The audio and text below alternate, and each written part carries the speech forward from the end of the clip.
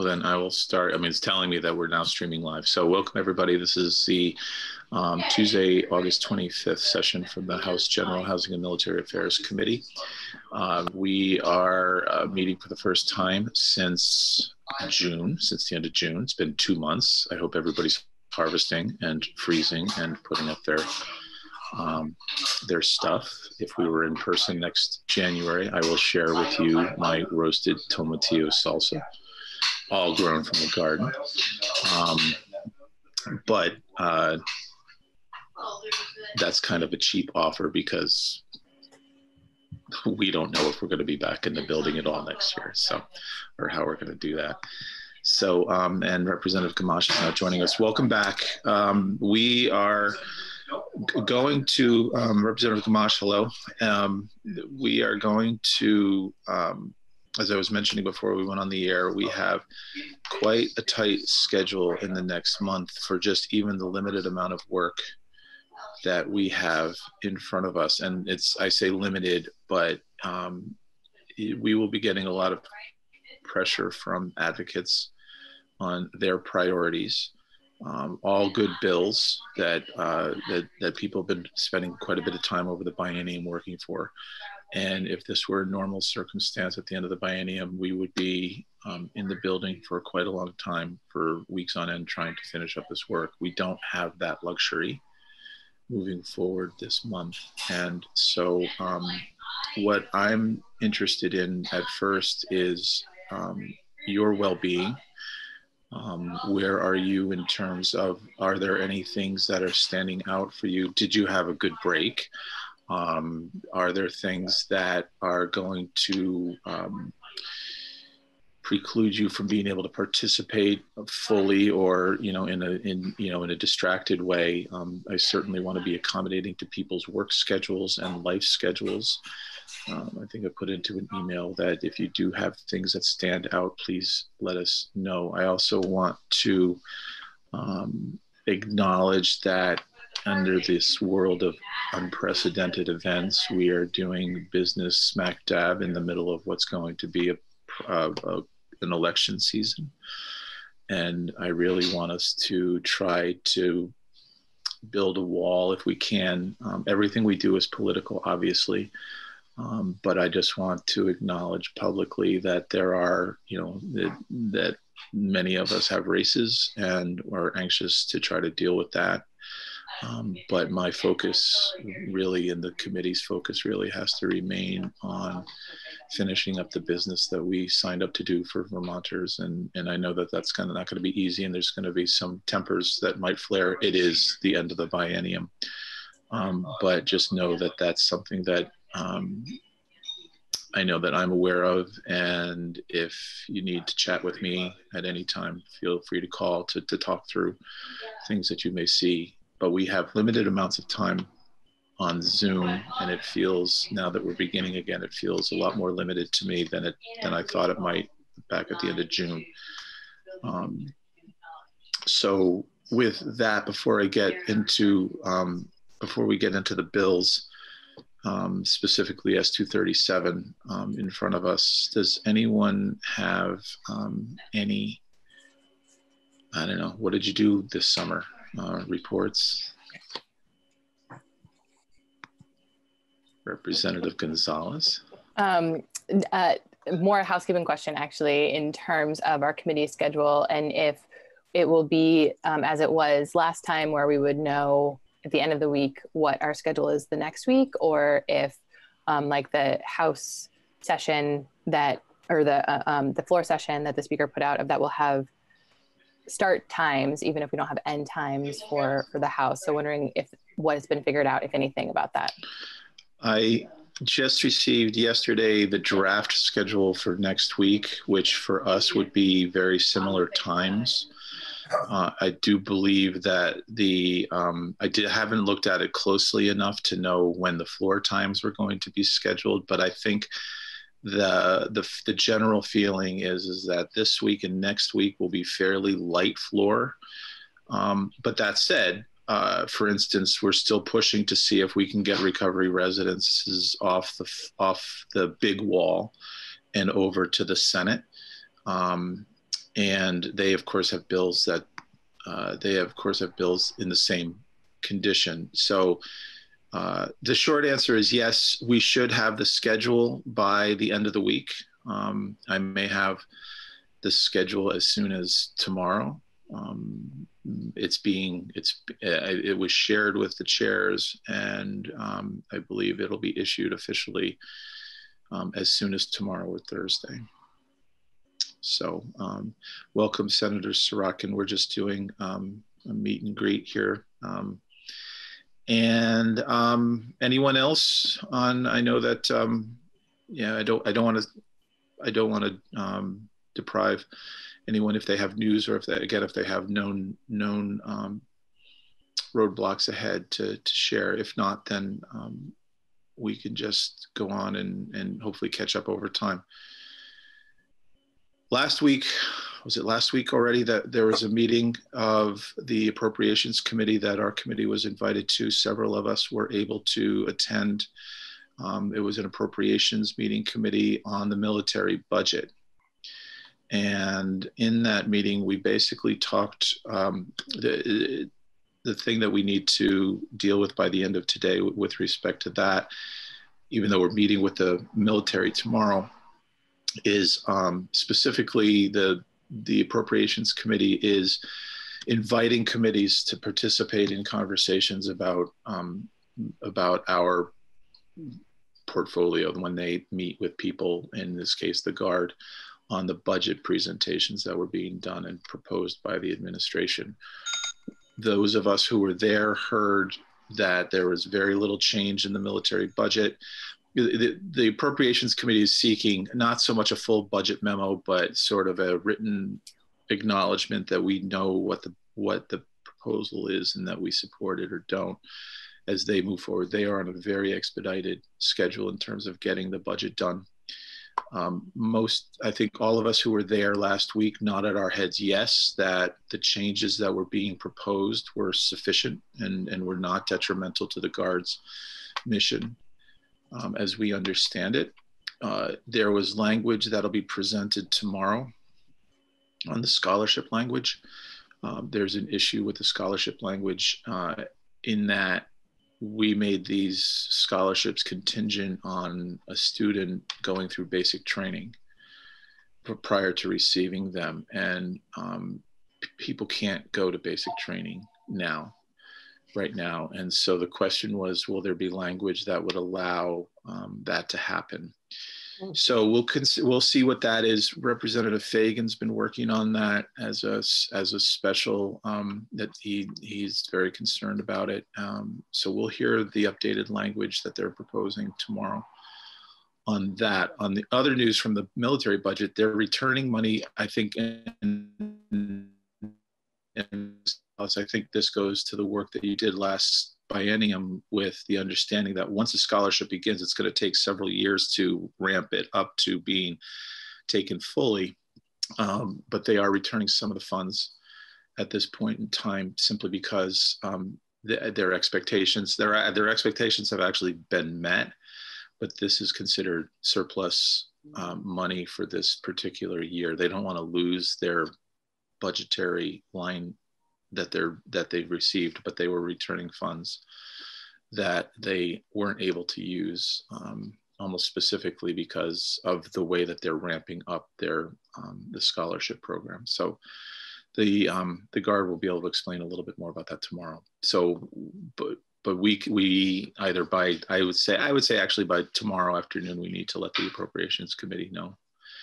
And each time we hear something, if we are invited to attend the VHCB hearing at 3:30 this afternoon, and it would be the same thing. We would be active participants in the conversation. If we had comments, it would be a joint hearing between Appropriations and us. Any questions so far? Sorry, I'm highly caffeinated today. So is the committee, do you want the committee chair to be at the 3:30 meeting? If you can make it, if your schedule allows. Okay. We will certainly, if there's questions, I believe the administration has taken as their immediate presentation or proposal is they didn't change what they presented in January as much as they are representing that with some changes based on what's happened with CRF money in different areas. With I think upwards of a 3% dip in the appropriation, and I don't know if Emily, if you have any further insight into what they've proposed, but really it's been I don't want to say it's simple, but that's as simple as I think I can phrase it, is that there's basically a 3% drop in the January proposal. Did I get that right? Okay. And did we get that invitation from Ron to attend this Zoom meeting? We should have received it as a committee on Sunday night, possibly from Teresa Uttenjut, from Teresa, Chairman. Okay, thank you. And if we didn't, if by the end of today's meeting people say they didn't receive that email, then we can ask for it to be sent out again. There was an update that was sent out today, as I recall. Just clarifying, I think that it's at 3:30 for VHCB is the plan. And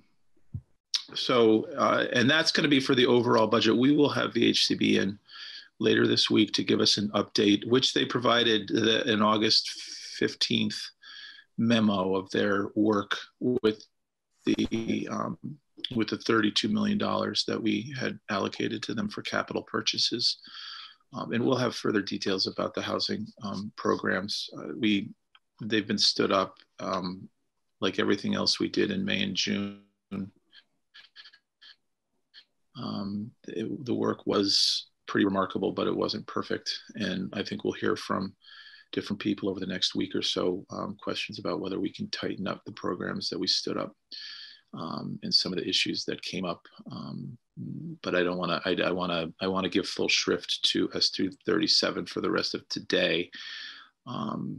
S.230, let me just check my list. That's what I had on my list, just to welcome us back with. And so I just wanted to introduce S.237 by way of very short introduction on my part, and then ask Senator Sirotkin to start the testimony to explain it. This is, on the Senate side, this was a bill that started last summer after the session. It started out with conversations with stakeholders. And it also, up until sometime in June, it included quite a bit of Act 250 language, which was similar to the language that we were working on our side in a different committee. My impression of this bill, back in March and April, was that this primarily would be in the Natural Resources Committee, the committee that was working on Act 250. But because that language was stripped out, we ended up being assigned the bill, because now while it's zoning, it's primarily a housing bill. So this has been something that's been a high priority of Senator Sirotkin through the work that's being done since summer. And I just wanted to give him the opportunity to introduce the bill and let us know, in conjunction with a lot of the material that I shared with you in the last week or so on this, what the Senate's take on this bill is, what the prognosis was starting with the bill, and what do we have in front of us. And then we'll hear from Josh Hanford and Jacob Hemrick are here, and then the attorney Ellen Sejowski is here to walk us through the bill. And as we know, again, with the end of the biennium, this is a time where we may consider other housing bills that are floating out in the world. There's a bill that somehow got over to Human Services, S.187, that we'll talk about in the future. And certainly we had another housing bill, H.739, that many of us felt was a priority that we'd want to consider. But that's for further conversation. Today's strictly about 237. So with that, Senator Sorokin, welcome to House General. Thank you, Representative Stevens. I am going to be very brief because I promised my committee that I would be back in 10 minutes, and I think I've already passed that time frame. So, yes, you're correct. This is a bill that S.237 passed the Senate unanimously on a 30-0 vote. And it is primarily concerned with land use planning policies that could promote greater density in housing in appropriate locations throughout the state. I had the privilege of being employed by two giants in this area,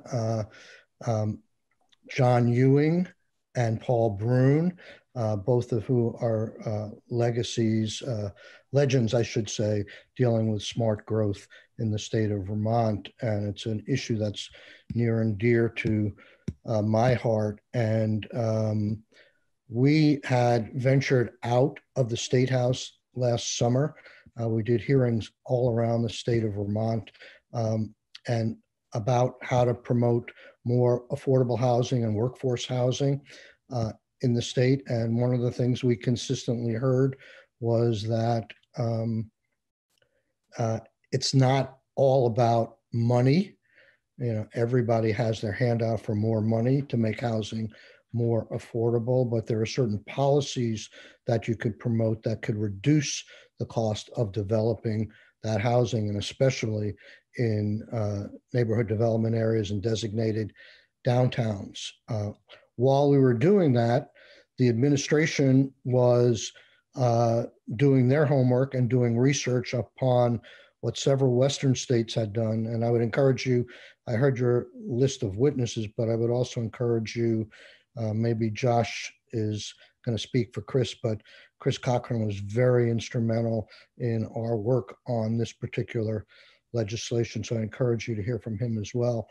But I'm not going to go into the nitty gritty, but there are many policies here, mostly in the nature of carrots to try and incentivize communities that are areas where we would like to see smart growth to promote the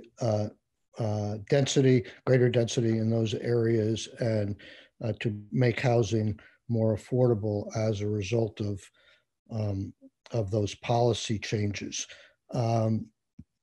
We have already, as I think I may have mentioned to some of you, we've already started to see on a national level some of the leaders in land use planning coming forth and saying, hailing S.237 as a major piece of legislation in the right direction.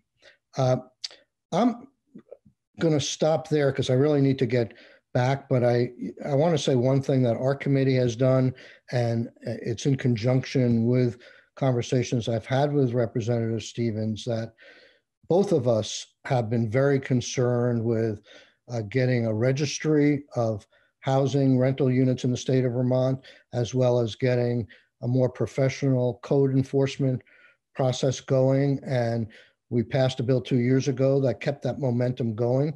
We sent a commission out to come back with recommendations, and it was the understanding between Representative Stevens and I that the House would work on those provisions. And so, long and short of it, I hope you add those to 237. And I've got to run. Thank you. Thank you, Senator. And we will be, I'm sure you'll be aware of when we're taking this bill up. And so, you know, please follow and we'll be in touch.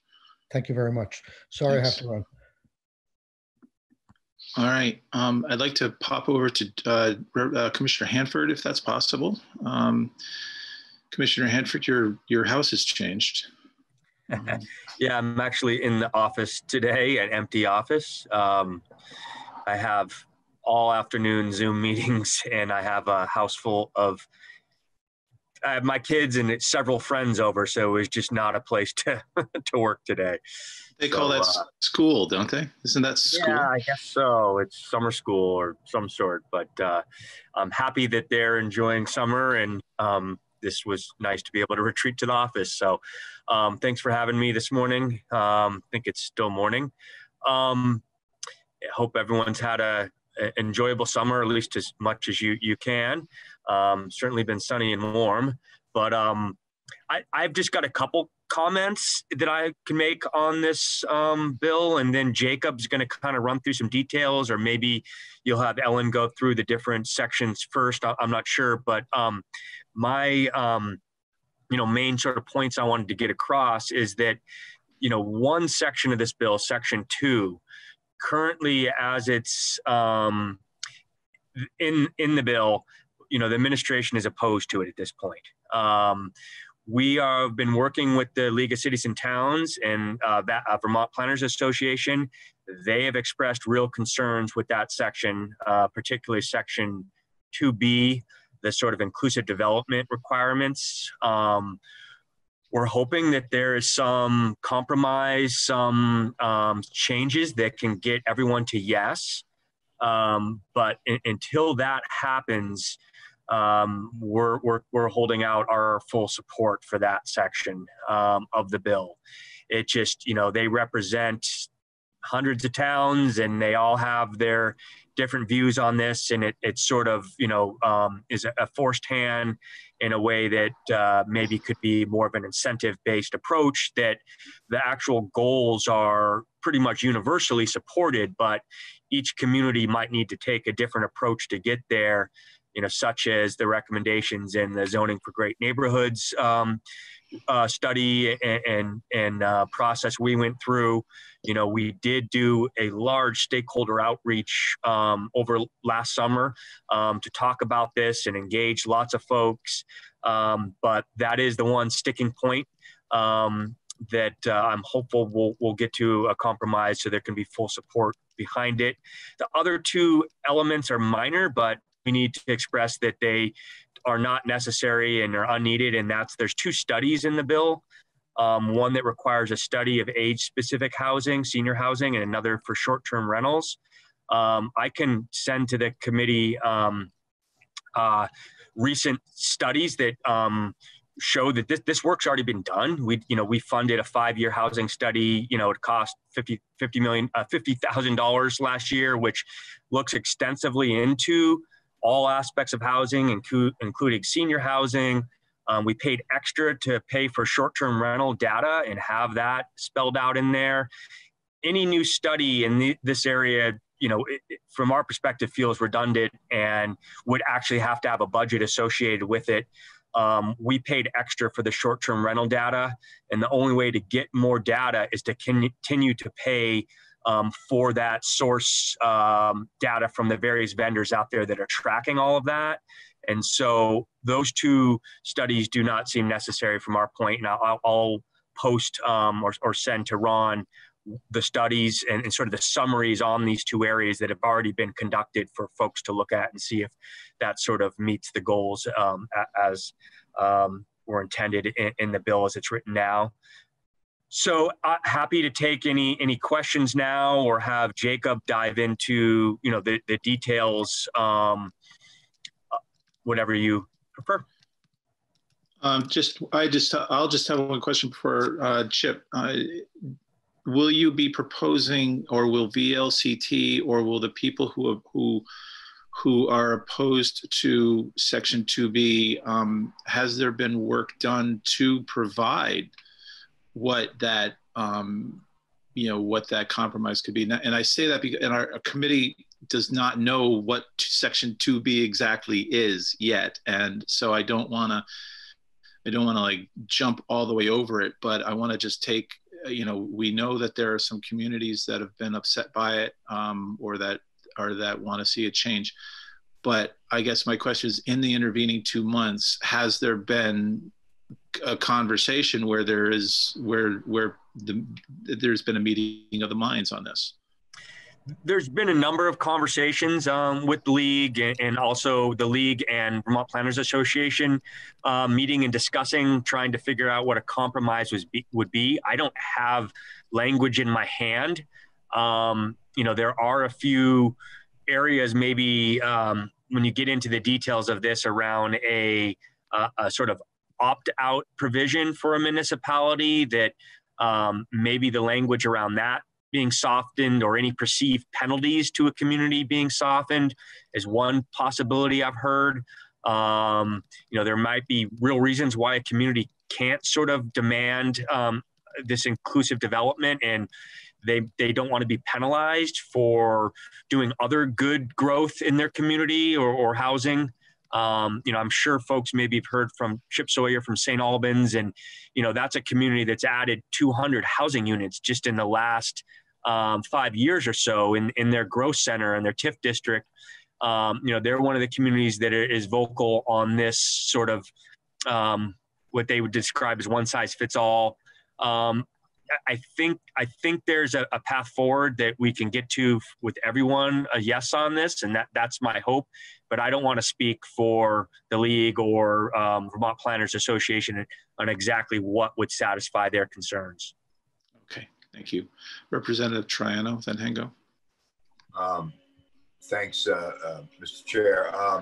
And good to see you again, Josh. So, I was at a meeting last Saturday, and a local realtor spoke about in the last 4 or 5 months, the explosion of property purchases within Vermont.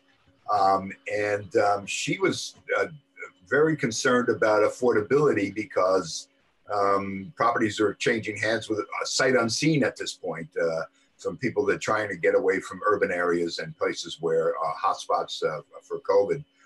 So I guess I share some of her concerns with the impact of affordability on all properties in Vermont as a result of this explosion of real estate sales. I know as a lister in my town, every sale that has happened since April 1st has been at least $10,000 over the appraised value of the property, and it's actually posing a problem with our CLA, and will likely cause us to have a reappraisal. I mean, we're kind of due anyway, but so the impacts kind of like cascade down on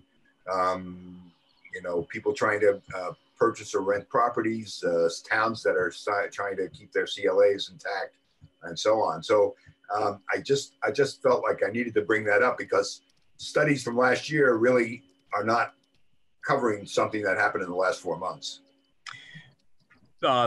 Very good point. And, I think this housing needs assessment doesn't necessarily try to match up units to units. It just talks about what we need going forward based on our demographics, our household size, our shrinking household size is really what's driving it. We have more 1 and 2 family households, which means we need more housing that's affordable, less incomes coming in.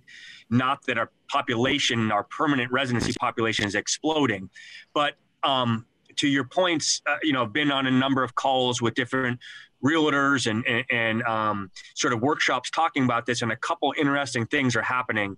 One, the higher end housing market, the $1 million plus homes have seen about a 300% increase in sales. A lot of those were sitting on the market for over a year in the past, and they're selling like crazy right now.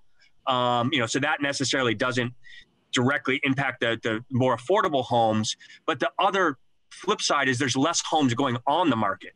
So there's less inventory, so it's driving up the cost. And that's been explained because people are scared to move right now. They might not be able to get into the house they want to buy. They might not be able to sell that. So people are foregoing their normal listing and moving right now because of COVID and are just staying put. So they've seen something like a 30 or 40% reduction in the number of new housing stock going on the market. So it's a double. There's not enough to even sell because it's not being put on the market. And that is available is selling faster because there's less availability. And a lot of folks from out of state are buying it as a second home or to move here permanently. And they're seeing the most dramatic increase in sales on the high end of the market there's no doubt that there'll be, as time goes on, if this keeps up, some impact on affordable homes. But it is very interesting when you dive into the data behind what's going on in home sales right now. It's pretty nuanced. Well, that's really interesting, the $1 million piece. But I mean, there'll be some good money coming into the property transfer tax, so that's a win. That's a good point. Yeah, that's a good point. Well, they assess that only about 30% of the people who have purchased property in the past 4 months will actually be permanent residents in Vermont, and I've heard that as well. So and also, on another note on this sort of the concern of lots of short-term rentals, vacation homes, there's also some stress in that market. I was just on a call with someone this morning with another legislator, her constituent, that folks that have these properties, they're actually not able to use them as intended right now. The whole winter ski season home is in complete jeopardy because who's going to rent a season-long home for the winter that they have to quarantine every weekend when they come up? They have to certify, so they can't operate with the value in mind in the past. And so some of that sort of appeal is also wearing off. So there's a lot changing right now, and how permanent this is, or is it just a blip, is what everyone's wondering. Yeah. Thank you. I mean, it appears that it could be a blip for sure, and it could settle down. But interesting piece. Thanks. Yep. Representative Hango, and then Kalaki. Thank you. I just want to address our chair's comments about a possible solution to this. So back at the beginning of the month, we received a flurry of information that probably got buried because we got so much information about this bill from different sources. I really want to direct people that there are some amendments, possible language floating around out there, and also some commentary from the Vermont League of Cities and Towns and the regional planning commissions, and we will be hearing from both of those groups, as well as hopefully the city of St. Albans, who has some objections to the language in this bill and has offered some solutions to it that maybe we can move forward with a consensus on. So I really want to make sure everybody digs back through the information that's come to us in the off session, as short as it was. And I appreciate if anybody has any questions to reach out to me, because I've been in communication with our local St. Albans representatives and senators on this. Thanks.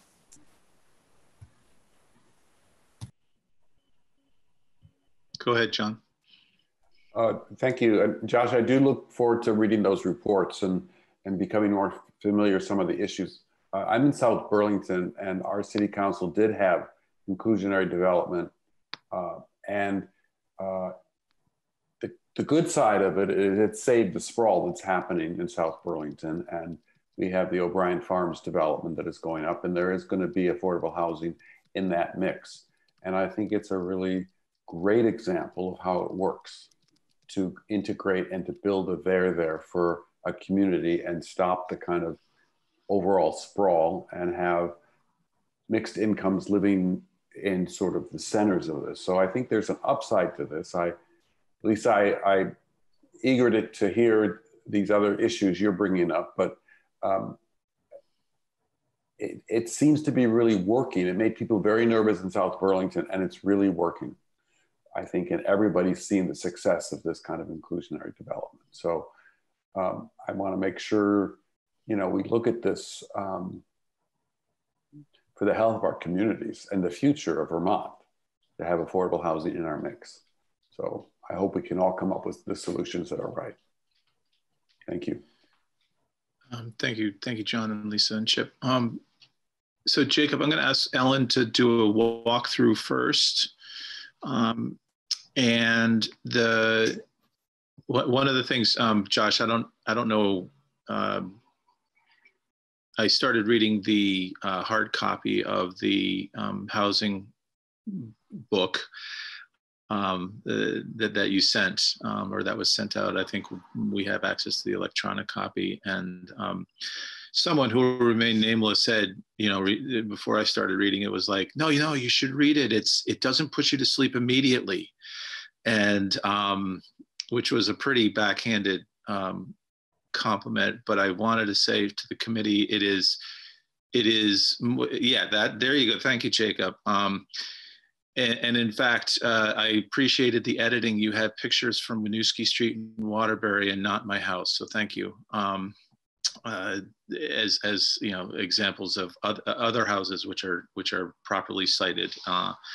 So the committee it's a resource that I think if there is this, a solution to this, there are elements that are discussed within this report itself that may lead us to some solutions to the issues that are going to be raised. So that's going to be an important resource, and that was developed not only with the consultants but with the department, with Jacob and Josh and others within the department too. So I think that's going to be a real, if we can use that as real homework in context of what we're going to learn from Ellen today, I think that would be really helpful. So Ellen, please, this is a long bill.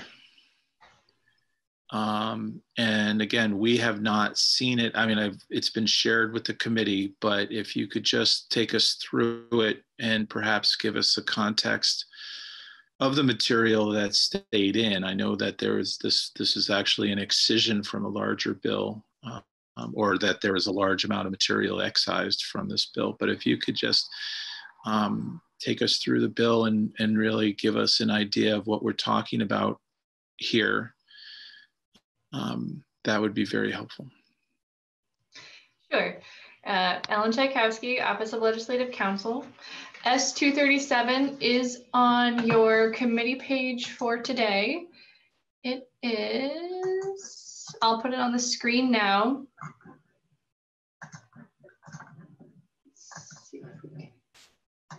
Okay. So this bill is an act relating to promoting affordable housing. There are a lot of different sections in it.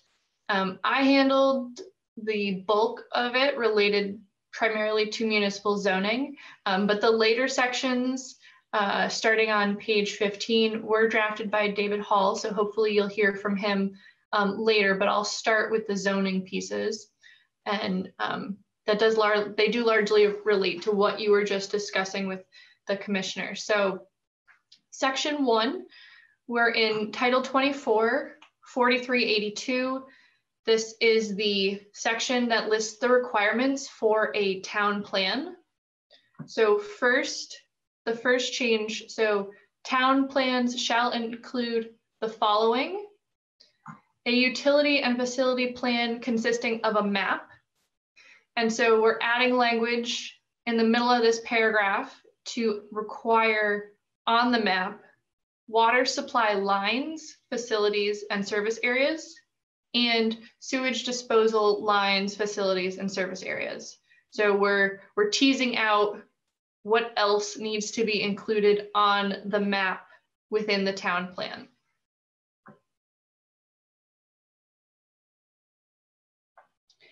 At the top of page 2 on the next page, another small change in the town plan, the municipal plan section. So we're striking the reference and changing it slightly here. So also required as part of a town plan, a housing element, and including a recommended program for addressing low and moderate income persons' housing needs. And so the current reference is to 4412. So the program currently shall account for accessory dwelling units in 4412. But we're changing that reference to say the program shall comply with the requirements of 4412 of this title to provide affordable housing. So we're just making it slightly more broad because we make a number of changes in section 4412.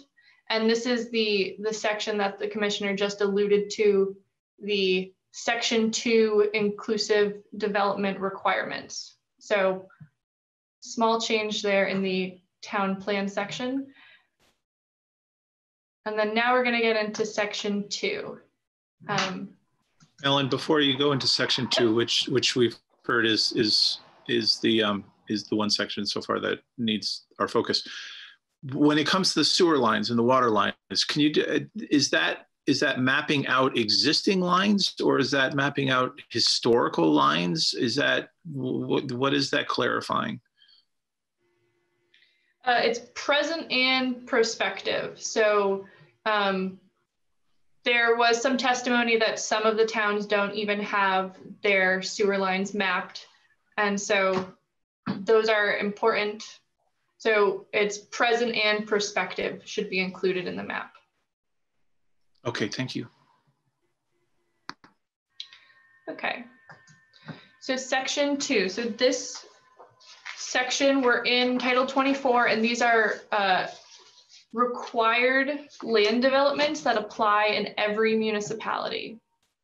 So first, bylaws shall designate appropriate districts and reasonable regulations for multi-unit and multifamily dwellings. No bylaw shall have the effect of excluding these multi-unit or multifamily dwellings from the municipality. Within any regulatory district that allows multi-unit residential dwellings, no bylaw shall have the effect of prohibiting multi-unit residential dwellings of 4 or fewer units as an allowed, permitted use, or of conditioning approval based on the character of the area. So,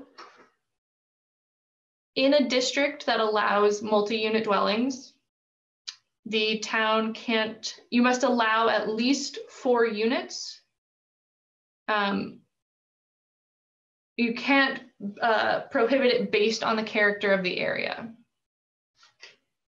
And so this entire, Title 24 is an odd title, and this section specifically is a little confusing because the language is sort of structured.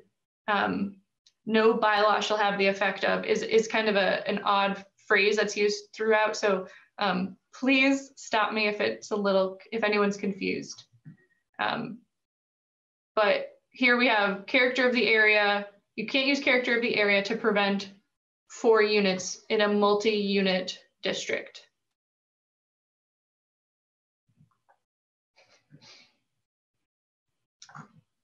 Representative Hango.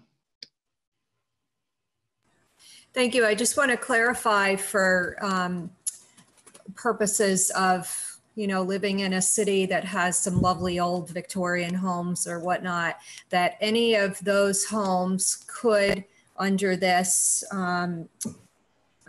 new statute, be made into apartments or have a dwelling attached to it or built in the driveway, as long as the total number of units on that property are 4 or under. Is that correct? So there are a lot of variables that could come into play in the scenario you just described. So on the next page, we're going to talk about accessory dwelling units, which is when you carve out a small piece of a home to have a smaller unit, either part of the home or directly adjacent to the home. We're talking here when you have a zoning district that specifically allows for multi-units. You can't say that 4 units doesn't fit in the character of the area. You can prevent more than 4, but up to 4 should be allowed if it's a multi-unit zoning district. So my question on that is, if it's, like a really pretty historic district, and they've already decided, the town has already decided that a beautiful old home could be divided in half, for instance, but someone under this new statute wants to divide those 2 in half as well and make apartments totaling 4 in that home, that would supersede what the town has already decided for their quote unquote historical district.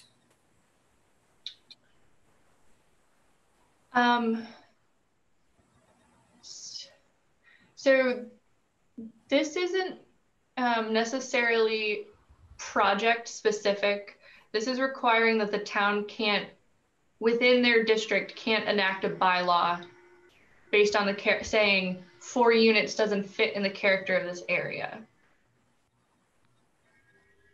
So I'm guessing then a town couldn't say 2 units or less under this new statute. If it's a multi-unit, yes. I will also say, I think the wording here is a little confusing because it really, the last few words of this section are important. It's character of the area, because there could be some other potentially limiting factors like wastewater capacity or something that may prevent more than 4 units or more than, less than 4 units. So if a district is going to allow multi-unit, they can't say that the character of the area doesn't allow for 4 units. So I guess that's to my point that the aesthetics of it would not be an allowable exception to this statute. Yes. Thank you. Okay.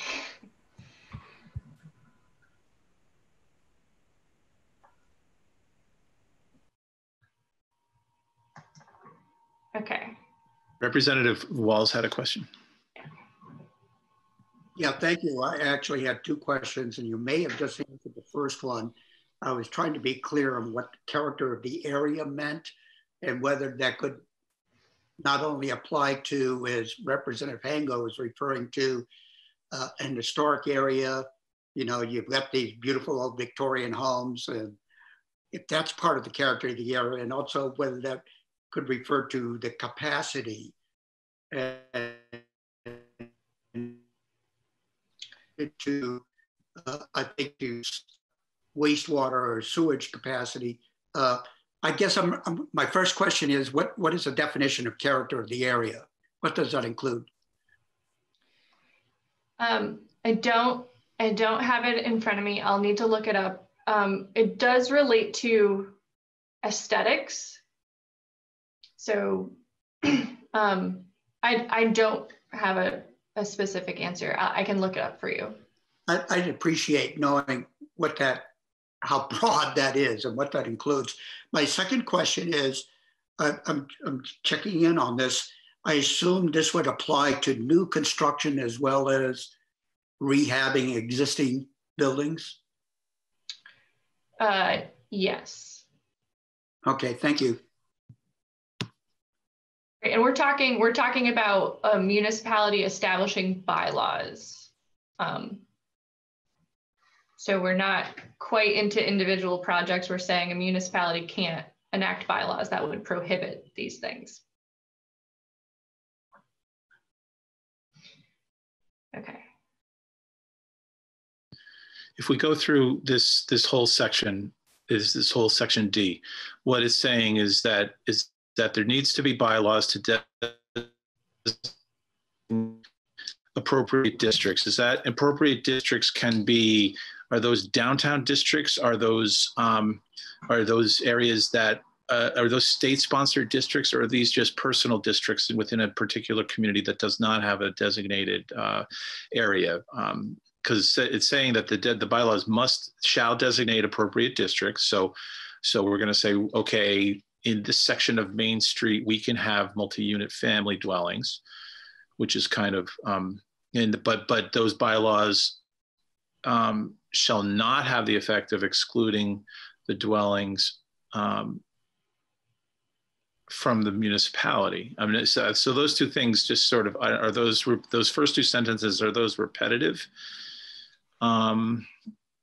And then it says, and then the additional language to me is saying that within that district that's already been created, you shall not create a bylaw that prohibits units that are 4 or fewer. And then based on the character of the area. So it's a pretty loaded paragraph there. If we can work on getting that straightened out and what that means. not Sure. necessarily today. That would be great. Sure. So, right, we're not talking about designated downtowns or any of the designations a town may apply for. What we're talking here are zoning districts. So the first two sentences are slightly redundant. We're saying here, you cannot prevent, your town can't establish that this town is single family dwellings only. You must allow multi-unit dwellings. And you can put them in specific zoning districts if you don't want them throughout the whole town. You can locate them in specific districts. But the second sentence says, you can't fully exclude multi-unit dwellings from your municipality.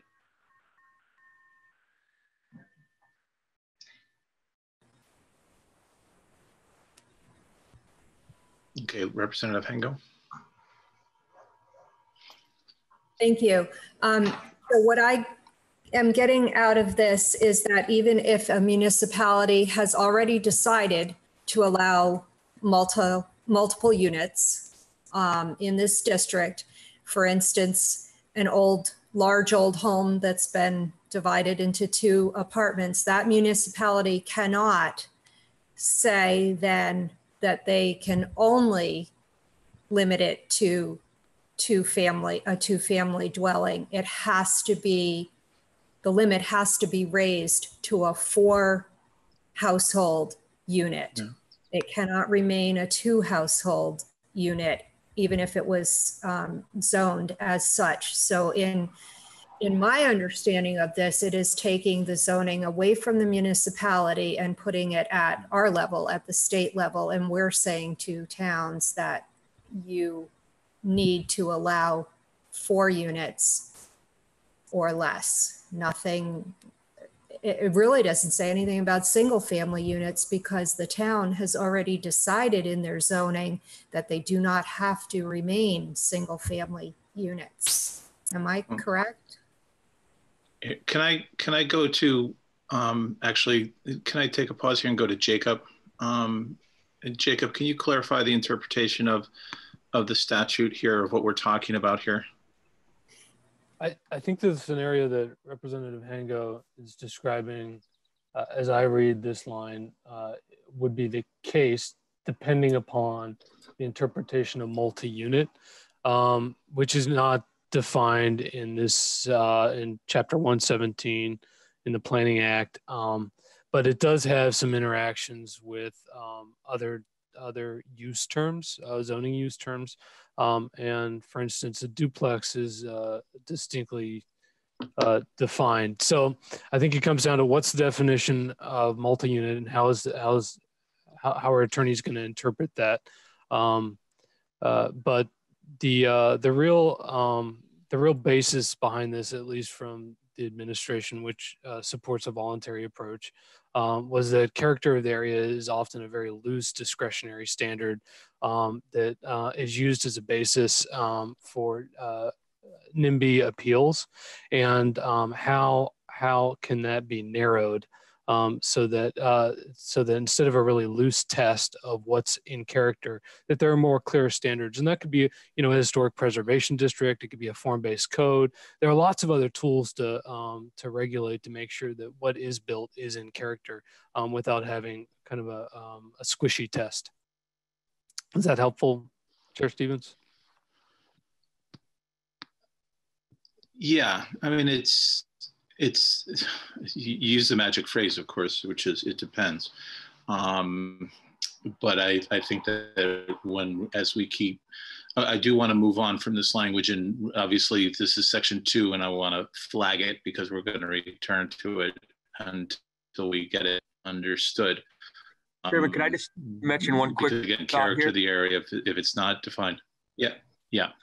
Go ahead, Commissioner. So, this one section I think is less controversial than some down below, in that, this is getting at, municipalities all have to have some sort of area zone for multifamily, to allow other than single family homes in their entire community. They can't do that now. That's against fair housing law. You have to allow multifamily. So within those zones, we're setting some standards here that, okay, you can't appeal it. It has to at least allow 4 units, and you can't appeal it just on the character of the area. You know, that is used so many times to stop projects that are needed in a community, because it is ambiguous and you can't define it. As long as you can get enough neighbors to believe that it's changing the character, it stops the project in its tracks, even in an area that's already designated for multifamily. So you're not getting the benefits of that multifamily district if people can't build more multifamily units. Is kind of what this is trying to get at. Maybe it's not the best way, but that's how I interpret it. And it's some of the other provisions farther down, that the mandatory inclusive development that more of the planning community has concerns with. That's my understanding, that it's not so much this one first piece here. All right, and so committee, if we could actually just let's go with. Again, I appreciate everybody jumping right in and getting into the nitty gritty of this, but let's try to get through, let Ellen get through this presentation, and then just keep marking the sections where we need clarification. And we know section 2 or elements of section 2 have already been brought up as as areas that we need to look at closely. So Ellen, please go right ahead. Okay, so next on page 3. So this is we're about to talk about the definition of an accessory dwelling unit. So except for flood hazard and fluvial erosion area bylaws, no bylaw shall have the effect of excluding as a permitted use one accessory dwelling unit that is located within or appurtenant to a single family dwelling on an owner occupied lot. So that first change right there, we changed that it had to be an owner occupied dwelling to an owner occupied lot. Next, a bylaw may require a single family dwelling with an accessory dwelling unit to be subject to the same review, dimensional, or other controls as required for single family dwelling without an accessory dwelling unit. An accessory dwelling unit means a distinct unit that is clearly subordinate to a single family dwelling and has facilities and provisions for independent living, including sleeping, food preparation, sanitation, provided there is compliance with all of the following. The property has sufficient wastewater capacity, and the unit does not exceed 30% of the total habitable floor area of the single family dwelling, or 900 square feet, whichever is greater. So there's a couple of changes here. Currently under statute, an ADU can only be a studio or a 1-bedroom apartment. So we struck that, and it just reads a distinct unit. And also we've essentially raised the size. So the unit does not exceed 30% of the total habitable floor space, or 900 square feet, whichever is greater. So these are the changes now to the definition of accessory dwelling unit.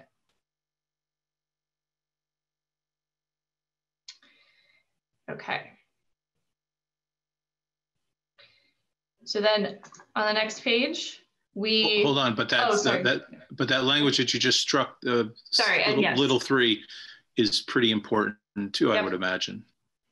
Right. So yes, we're also striking. This is a requirement. So provided there's compliance with, and we struck the language applicable setbacks, coverage, and parking requirements specified in the bylaws.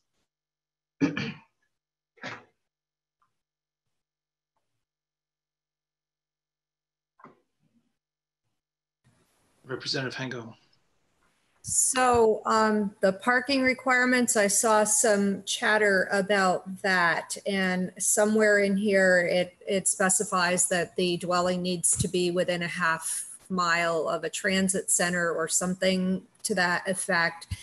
I really don't know that that's feasible in a lot of our smaller municipalities. Even if there is a transit center, it's not really taking people anywhere. Like for instance, the city of St. Albans has an Amtrak station. The Amtrak train runs once a day.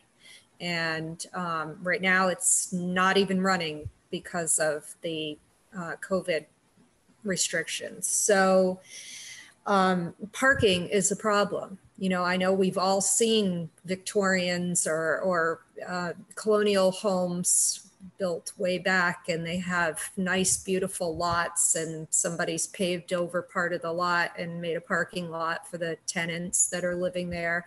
And there are many cars in the driveway or out on the street.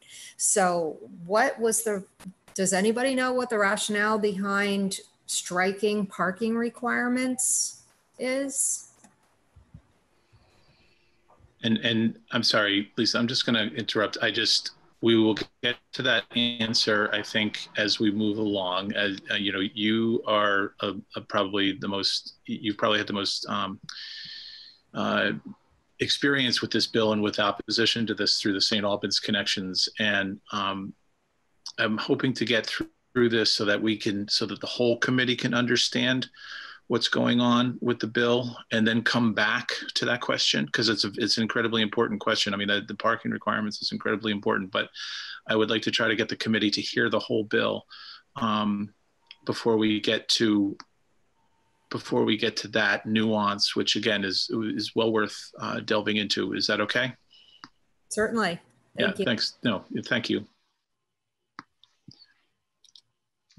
All right, Ellen, please continue. Sure, we'll hear more about parking in a moment. All right, so then, yes, we did strike that language. Next, so nothing in this subdivision that we just talked about shall be construed to prohibit a bylaw that is less restrictive of ADUs. So a municipality is free to have more relaxed standards for ADUs, or a bylaw that regulates short-term rental units distinctly from residential units. So we struck language and then we added new language. So we struck language related to ADUs and then added new language that references that now a municipality can regulate short-term rental units distinctly from residential rental units. And there is further language clarifying this later in section 18 and 19. Or just 19. So we're striking some language related to ADUs and then further clarifying language related to short-term rental units. Next, existing small lots. So a municipality may prohibit development of a lot not served and able to connect to municipal sewer and water service if the following applies. The lot is less than 1 acre in area, or the lot has a width or depth dimension of less than 40 feet. So this change, so currently municipalities can prevent development on small lots, but this change is saying that they can only prevent development on small lots if they're unable to connect to municipal water and sewer.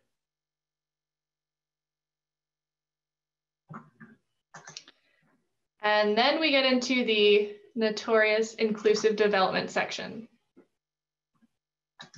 So we're on the top of page 5. Except in a municipality that has reported substantial municipal constraints, and we will talk about that later on in this section. This is the sort of opt-out of everything I'm about to tell you, but and notwithstanding any existing bylaw other than flood hazard or fluvial erosion area bylaws, the following land development provisions shall apply in every municipality.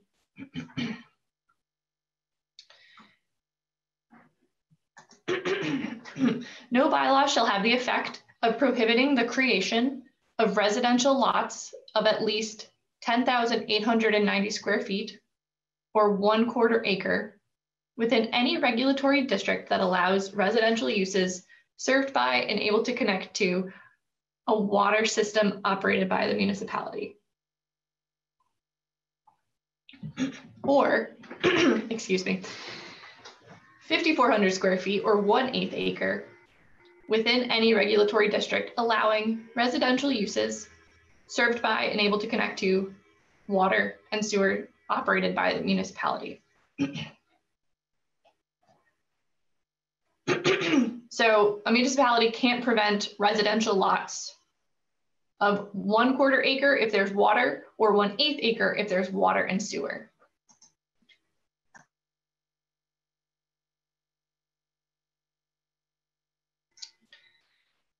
The appropriate municipal panel or administrative officer, as applicable, shall condition any subdivision approval on obtaining a state wastewater permit pursuant to 10 VSA Chapter 64.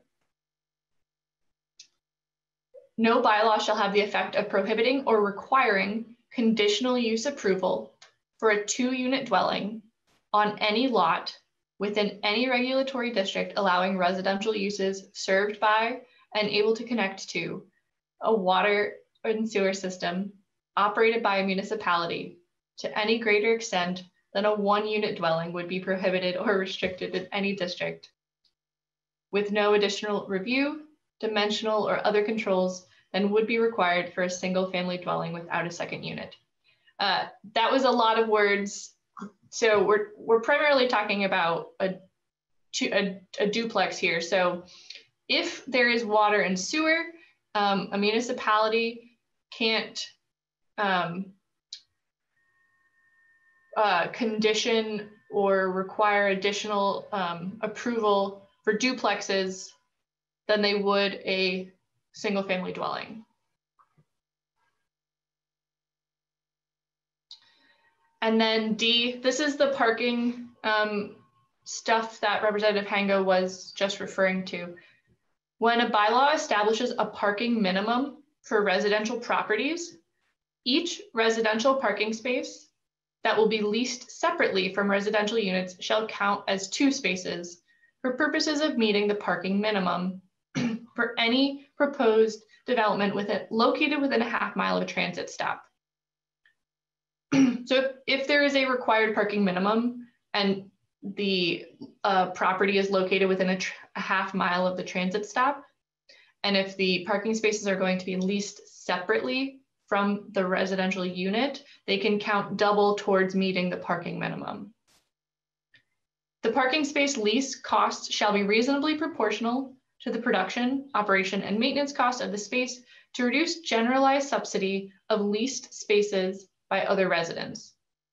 A municipality may condition the municipal land permit on continuation of separate leasing of parking spaces and residential units. All right, so those 4 things were the provisions of the inclusive development provisions.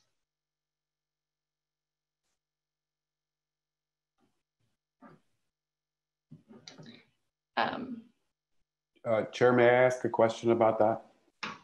You may. Ellen, how does the ADA factor in here for parking units if one of the tenants is disabled?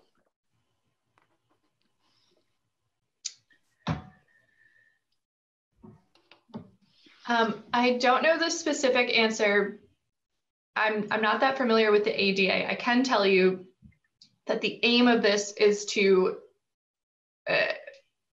many towns do have parking minimums when new residential units are created. This is talking about if you lease the space separately from the apartment as opposed to including it or the unit, it can count double if you're near a transit stop. So if you're if a person is intending, potentially to use the transit stop and does not want their the space, they don't have to lease it. I don't know if Jake has anything to add to that.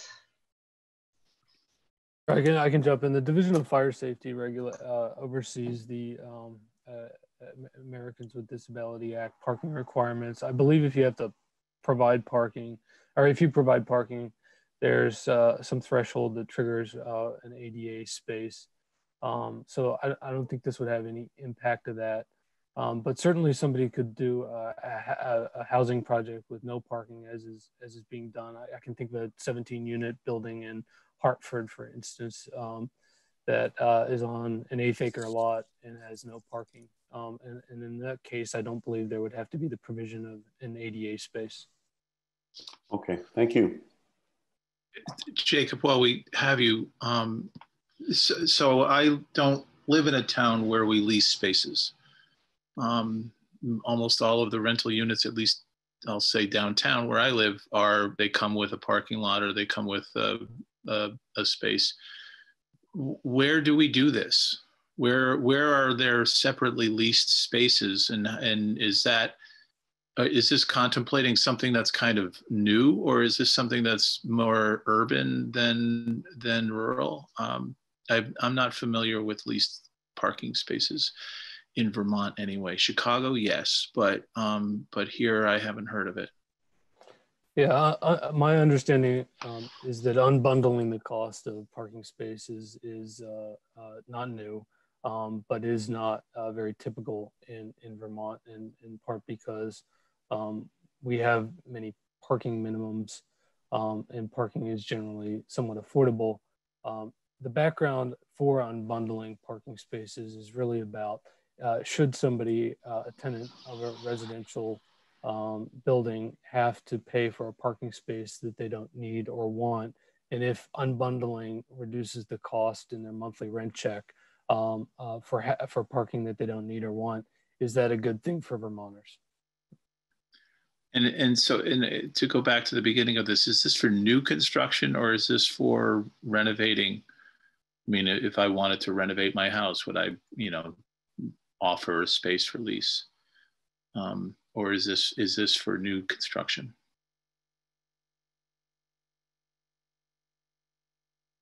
Yeah, I'm trying to scan up here and I realize I believe it would only apply in the event that somebody would be pulling a zoning permit, either it could be new development or the redevelopment of an existing site. So like changing a single family home into a 4-bedroom unit or 4-apartment unit. Okay. Chairman Stevens, there are several housing projects that I'm aware of that do lease space from municipality. The New Avenue in St. Johnsbury uses part of a municipal lot. I believe one of the projects in development in Hardwick would use a municipal lot. So this is in practice in Vermont now. And I think the intent here is just if units can be built, but there isn't space for parking, should we let the developer and the people that will live there that may or may not have a car decide whether it's a marketable place to build without its own parking is really what we're talking about. Because right now, the parking often is what kills a project in a downtown area. There just isn't a place to build to provide that parking. Sure. And so the project doesn't happen. But in several new projects we've seen, they've provided no parking and the projects have filled up like that. And so should it be something that is a choice, a market choice, whether it's needed or not? Okay, and this is, again, I mean, if you're going to be a half a mile from a transit stop, your chances are you're going to be downtown, I think is the assumption here. And I know it's dangerous to assume, but I think that's the focus here. All right, thank you. Ellen? Or John, did you have a question or are you done? All right. Ellen? Okay, so those are the 4 inclusive development pieces. So then next, a municipality may opt out of these requirements of subdivision 1 by filing a substantial municipal constraint report with the Department of Housing and Community Development. The substantial municipal constraint report shall demonstrate that The municipality's bylaws comply with all of the requirements of subsection A of this section, and the municipality has documented substantial municipal constraints on its municipal water, municipal sewer, or other services that prevent the adoption of the bylaws that conform to the requirements of subdivision B of this, subdivision 1 of this subsection B. So subdivision 1 of subsection B are those 4 things. And so if the municipality has too many constraints, they can file the report with the department and not have to comply with those 4 things.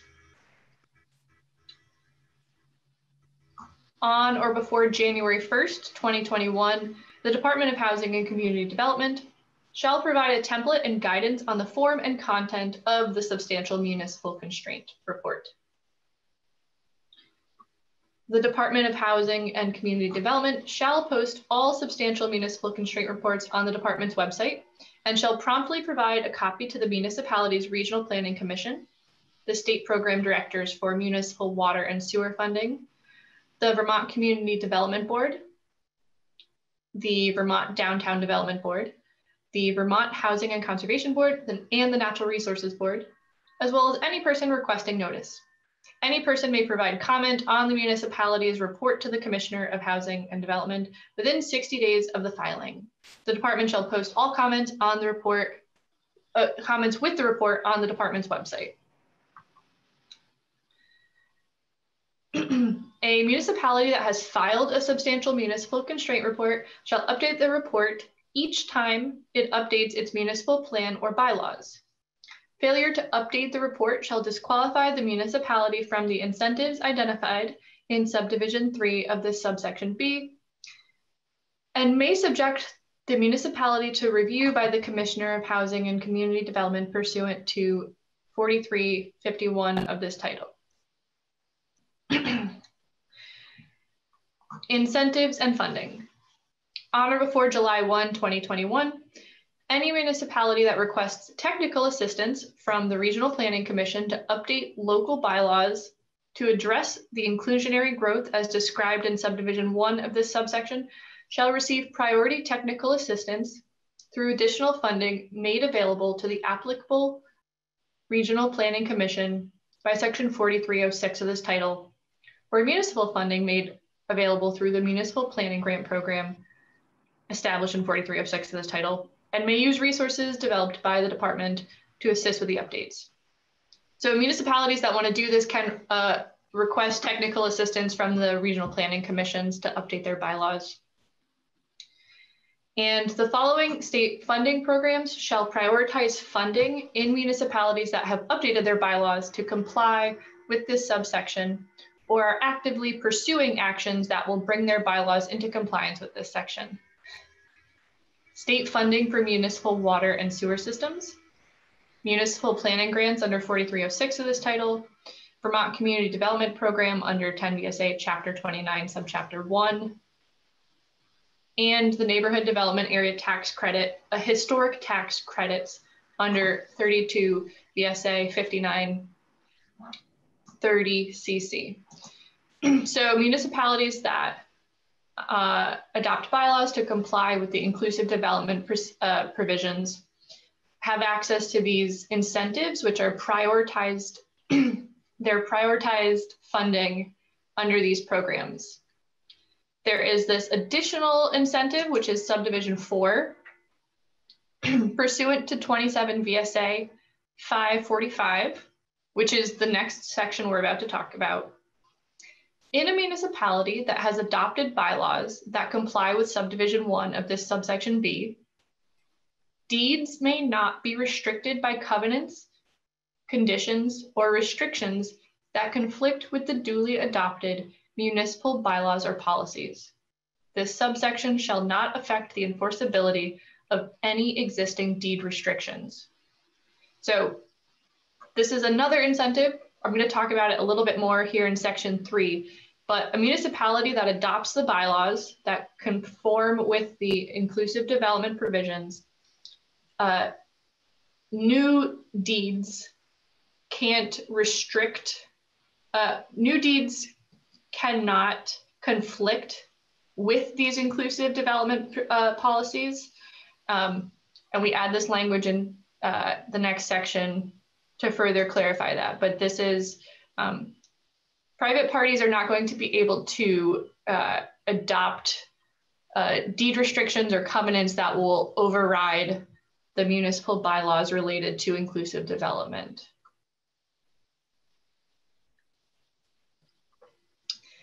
Okay, so that's section 2. So section 3, 27 VSA section 545, covenants, conditions, and restrictions of substantial public interest.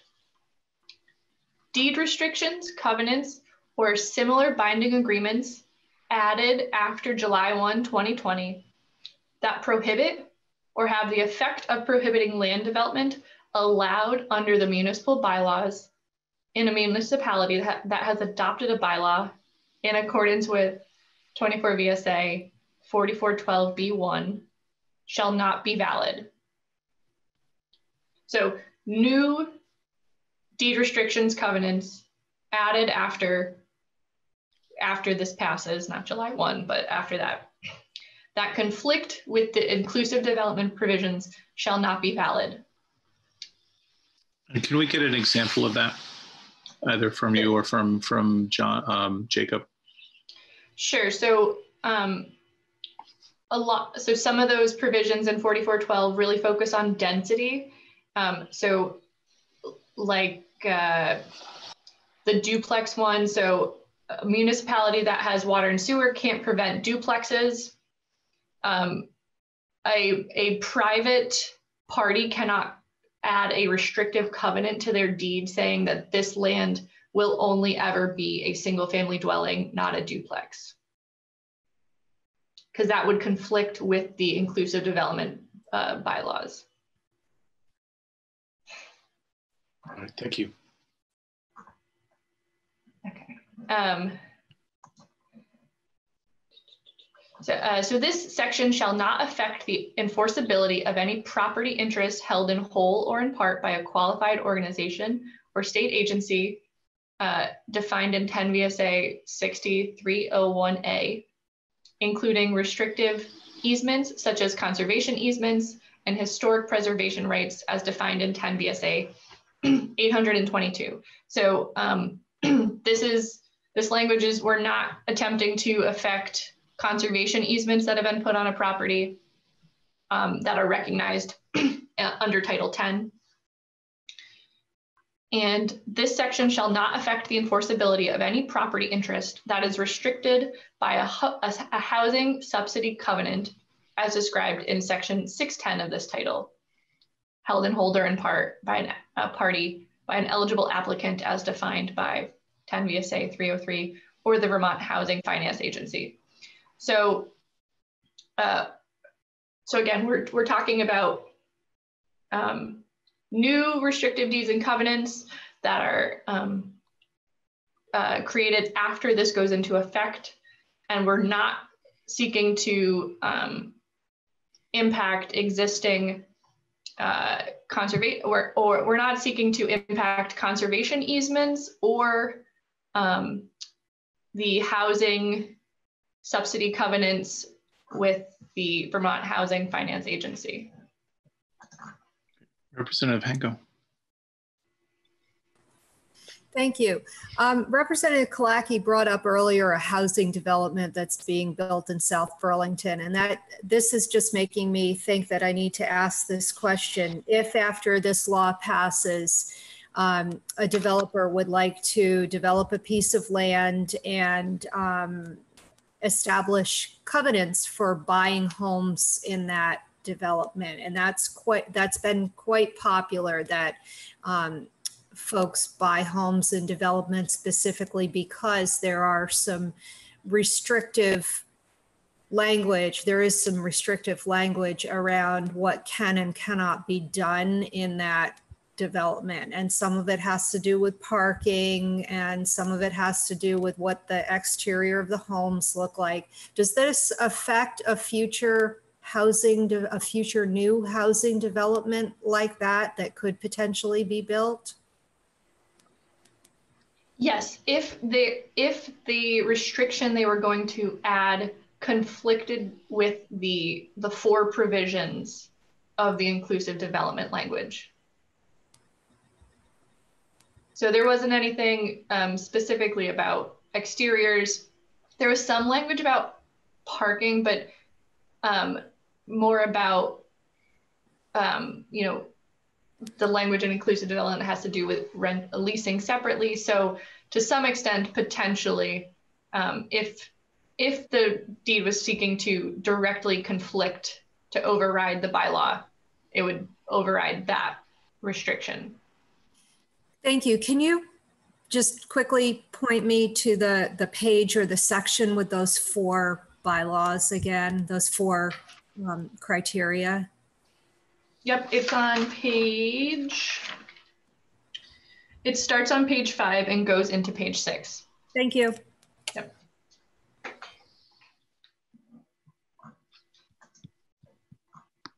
Okay. All right, thank you.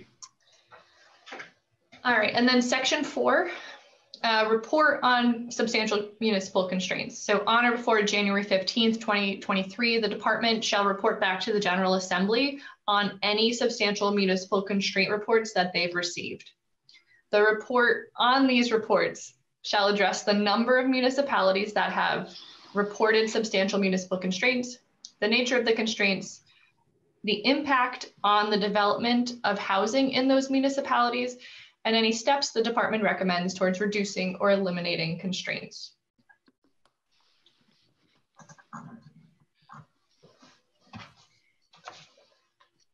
All right, so that is the end of the municipal zoning and inclusive bylaw stuff. Okay. Representative Kalaki. Thank you. Before we move on, I just want to make sure I understand, maybe from Josh, that you were talking about an opt-out clause, and isn't what we just went over an opt-out clause for municipalities, and what's missing in that from your perspective? Or Jacob, I don't know which person is the right person. Sure, Representative Clackey, I'll address it first, and Jacob probably has more detail, but the opt-out provision is this municipal constraint report, you know, that they would say, we can't comply with this because, and the objection we heard is that the priorities given to those municipalities that are able to meet these new bylaw changes and not submit a constraint report, they'll have more access to funding and will, you know, be favored in a way that a municipality that has to submit this constraint report and opt out will not be able to receive those funds in the same way. That's the concern. It doesn't necessarily say that they're no longer eligible for those funds. It just says that if you adopt these, you'll be given priority. So it's you know, if all things are equal and there isn't enough money, those that have adopted it will receive the funding before those that haven't.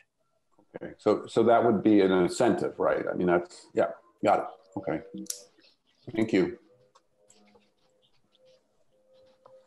And this idea of priorities of municipalities that sign up for these kinds of programs or that follow these particular state-based rules. I mean, the elements of priorities is something that's common in the way that we do anything from downtown designation to any of the neighborhood programs. Is that right, Commissioner? That's correct. I mean, priorities are everywhere in all of our different funding programs.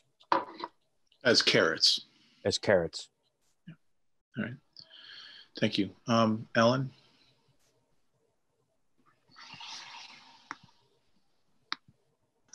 Okay, so the next change is in section 11. Sections 5 through 10 were deleted. Section 11. So this is, I think, could be considered a technical change. So we're in Title 24. We're in the section that relates to village center designations.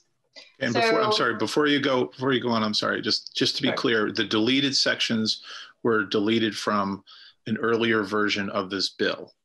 Yeah, it was a floor amendment. So they the sections did not get renumbered because it was a floor amendment. So right, and so this is information that, I mean, that we're not changing statute or anything underlying. We're not deleting anything that's already in law. This is just language from the proposed bill as it was in the Senate. And the Senate process says that if it's a floor amendment, then we reflect it this way as opposed to what we would do in our committee. Yeah. Okay, thank you. Yep.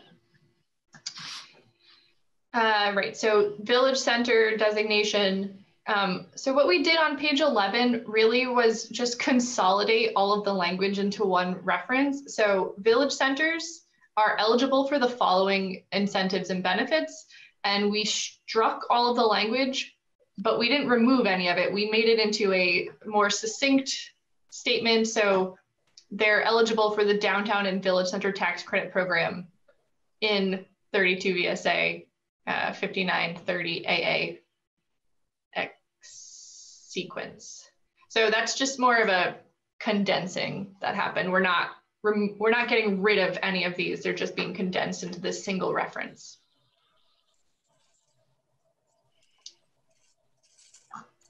And then next, we have a couple of sections related to tax credits.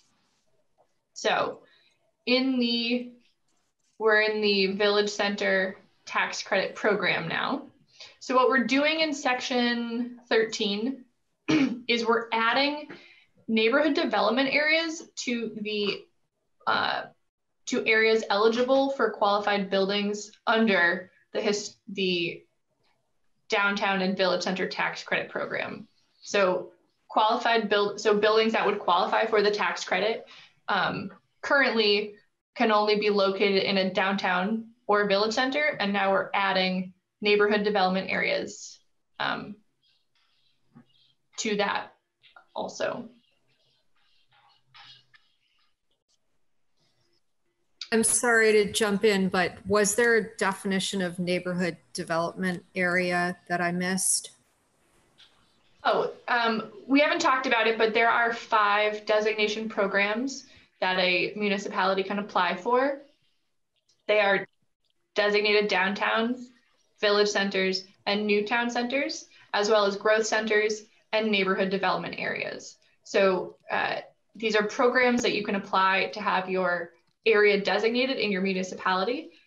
There is an entire statute that is not in this bill that lists the requirements as well as the incentives that that one town gets when they get this designation. So it's not here specifically, but it is in statute, and it's a pretty long-standing program. And this is just adding another incentive that now, if your community has received its designation as a neighborhood development area, you can also qualify for this this tax credit program. But only these 3, designated downtown, village center, or neighborhood development area, not the other 2 that you mentioned. Correct. Thank you. And just as a time check, it is 12:40. This is the last, I have one more thing to touch on. Okay, great, thank you. Yep. Yeah, so we add neighborhood development area, and then on page 13, we add the reference again, neighborhood development area. And then also on page 13, we add a new type of project that will be eligible for this tax credit program. So it's a qualified flood mitigation project. So that means a combination of structural and non-structural changes to a building located within an area subject to the river corridor rule or within the flood hazard area as mapped by FEMA that reduces or eliminates flood damage to the building or its contents. The project shall comply with the municipality's adopted flood hazard or river corridor bylaw, if applicable, and a certificate of completion shall be submitted by a registered engineer, architect, qualified contractor, or qualified local official to the state board. improvements to qualified buildings listed or eligible for listing in the state or national historic register, state or national register of historic places shall be consistent with the Secretary of Interior standards for rehabilitation as determined by the Vermont Division of Historic Preservation. So this section, we're in this downtown and village center tax credit program. It's an established program. And now we're adding a new type of project that can receive this tax credit. So a qualified flood mitigation project can now be eligible for a tax credit. And that's it, because then the last section I have is section 13A, and that adds the project. So it says flood mitigation tax credit. The qualified applicant of a qualified flood mitigation project shall be entitled, upon approval of the state board, to claim against the taxpayer's state individual income tax, state corporate income tax, or bank franchise or insurance premiums tax liability, a credit of 50% of qualified expenditures up to a maximum tax credit of $75,000. So this is a new tax credit available for flood mitigation. And okay. I'm not an expert in this, so any details? I was going to turn to Josh, to Commissioner Hanford, and say, is this a kind of tax credit or addition to this program that needs review by the Ways and Means Committee? Or does this fit under your existing budget for tax credits? This fits under our existing budget. It's been in the works for a while, and has been vetted by all the environmental communities and the river staff. And this is for existing properties. We're not going to be moving Barry. We're not going to be moving many of our historic downtowns that are in these flood-prone areas. This is just allowing these private owners to access some of these tax credits to do some flood mitigation work and be eligible for this tax credit, in addition to all the other sort of eligible tax credit purposes. The previous expansion into the neighborhood development areas, that's one where Ways and Means and a few others have said, that could be a rather large expansion of the program. So the program may need more resources. So you're already oversubscribed 2 to 1, and now you're moving into neighborhoods. That's fair, but it's also fair that these neighborhood development areas are usually small rings around our historic downtowns and village centers. And, those neighborhoods represent the housing stock, and they should have access to these credits to improve the housing stock, make accessory dwelling units, and that we would, of course, like more resources to fund more projects, but it should be included. And right now, there's only 6 designated neighborhood development areas, maybe it's 7, but because there is really not much financial incentive for municipalities to go after that designation as it's designed now, once they have access to this tax credit and property owners realize there's some help for them to reinvest in their properties, make code improvements and whatnot, they might, encourage more municipalities to go through the effort of that designation process to allow their property owners access to this resource. So in order to personalize this again, to a degree, Randall Street in Waterbury at one point was considering there was an amount of money from FEMA available that would help people lift their houses up, and it was a 75 to 25 match or something like that. But we're talking about a pretty serious chunk of change that it would have cost any of the individual homeowners to live. Is this the type of flood mitigation project that may have qualified for this tax credit? Whereas if I had to pay $75,000 for, as my match to get my house lifted above the flood zone, that this would have given me a 50% tax credit? I believe so. And there's a lot of other less intrusive and less expensive measures, for flood mitigation as well, moving all the utilities up from the basement, filling part of the basement, having gate. There's lots of other things besides completely jacking up your home and adding 5 feet to the foundation. But in general, yes. And Waterbury is a perfect example. Downtown Barrie is a perfect example of historic neighborhoods that are in dangerous places, and any help to the residents to mitigate those properties would be beneficial from just a pure expenditure of public resources go into fixing those properties when they're damaged anyways. Let's put the effort up front and give someone an incentive to do this on their own is the thinking here. And it's, like I said, this has all been vetted with the environmental community and the river corridors folks. This is not talking about building new in the floodway. Sure. This is, We prefer to think potentially dangerous. Thank you. The Representative Triano. So Josh, you may be familiar, there's a boarded up motel in Lyndonville. It would actually likely be in what you just called a ring around the downtown designation. This building could probably house 30 or 40 individuals, but it is in the floodplain. And I often asked why nothing was happening with this building, and that's what I was told. So would that sort of it's privately owned, so would that sort of a situation apply to this section? Would he be eligible, or he or she, would the owner be eligible for some sort of tax mitigation?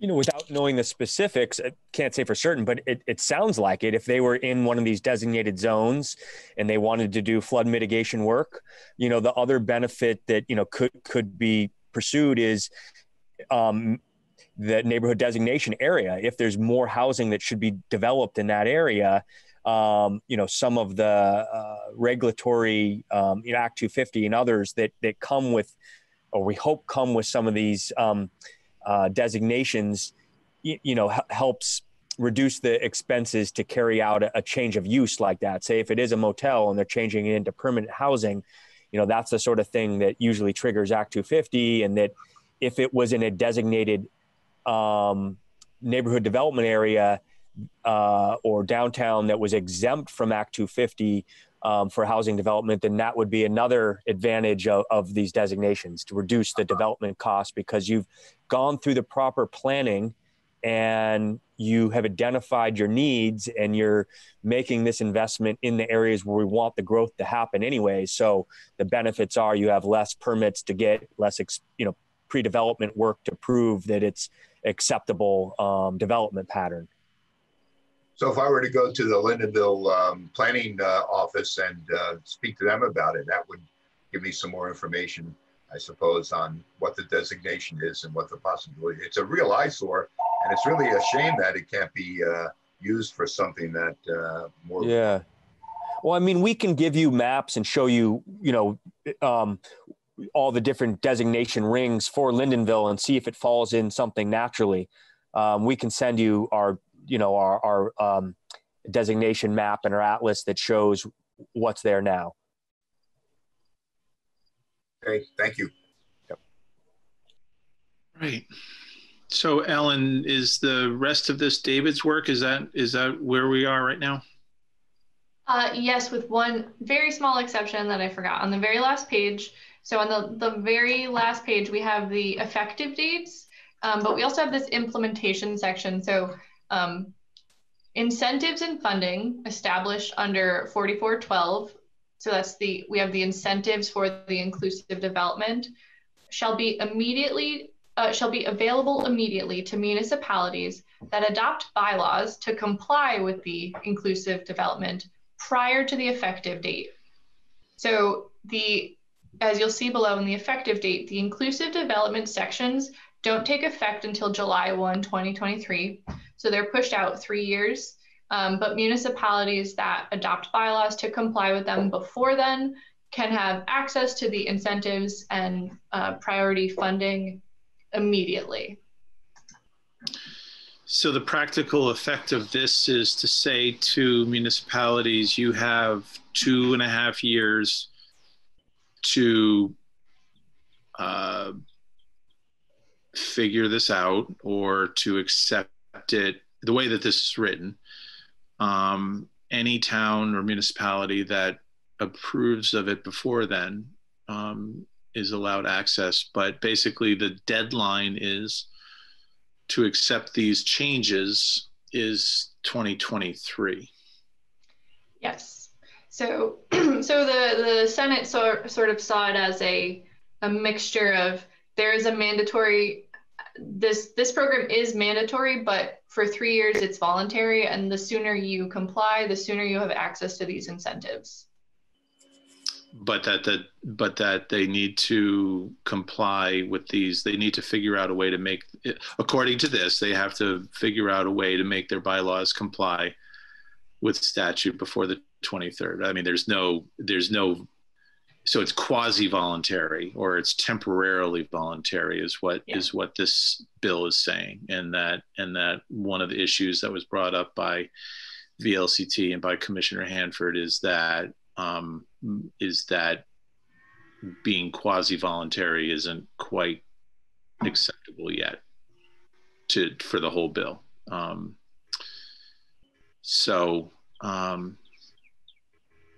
right, committee, it's 12:52. I want to end on time today. Are there any further, so first of all, thank you, Ellen. Thank you, Josh. Thank you, Jacob. I think we'll need your assistance in interpretation. We'll check, I'll have Ron check with Jacob in particular, but in terms, if he's the primary zoning interpreter for this bill, then we'll keep checking with him, Jacob, with you, with your availability when we need you to take us through. So my understanding is that for the most part, I'll just ask the administration, I'll ask other advocates later, but for the most part, the administration's main concerns are with Section 2 and 2B to be in particular. I'll hesitate. That's correct. I'll hesitate on the Hamlet part of it, but so we will definitely keep an eye on that as we move forward with our testimony on the bill. We will. Yeah, and just one other quick note. You're right. It's mainly Section 2, particular B. The League of Cities and Towns and planners have sort of let us know that the accessory dwelling component of Section 2, they're generally in support of. So there's nuances in this. There's lots of this that people really like, but there's just a concern about the forcing of communities to do it. Because when this was first proposed, and our department was the one working with everyone proposing this, there was money associated with this to help municipalities go through this process, do this work, sure.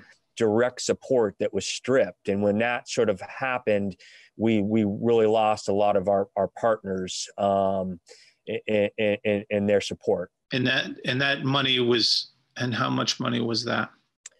Oh, I think in total is about 250,000. Jacob would probably know offhand, but it was sort of, maybe Ellen knows directly offhand. And these were for planning grants, right? These were just they were planning grants for both regional planning commissions to help small communities do this work. More municipal planning funding directly for these bylaw changes. So it wasn't something they had to compete with themselves for other interests that communities had, but to actually help them do this work. And this is money that would have come, let me guess, from maybe the property transfer tax. I can't recall. To the municipal planning portion of it. I think I can't recall exactly if that was the stream or not. It's part and parcel of the largest conversation that we have in this committee about that tax. The municipal planners also get shorted as well as the housing fund. So, all right. Committee, anything else before we head out for the day? Again, we have a 3:30 invitation to be a participatory, to have a joint hearing with appropriations. I believe that's scheduled to be no more than an hour.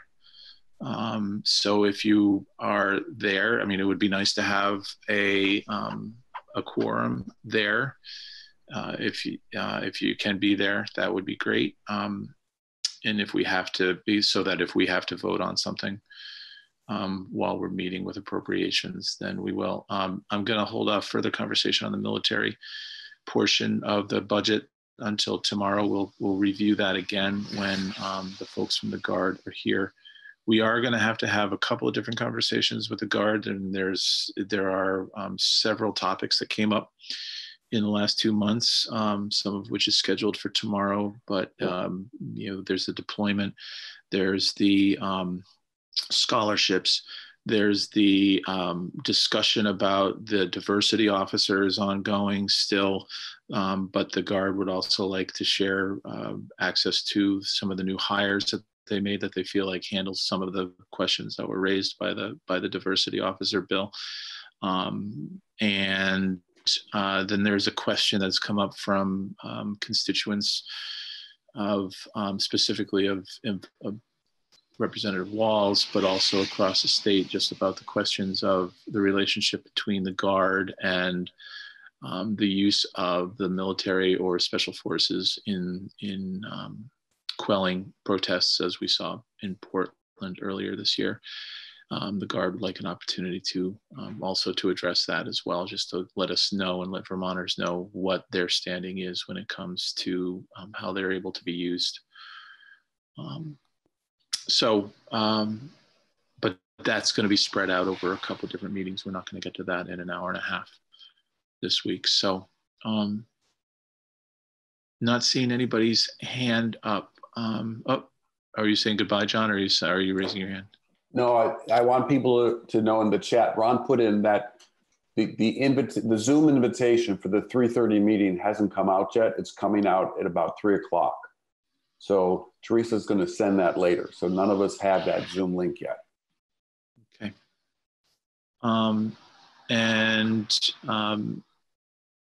Yeah, and so Representative Hango, I just want to make sure that we, acknowledge that there's still the question about all of Section 2, but specifically with the sections that you're more aware of than most of us are.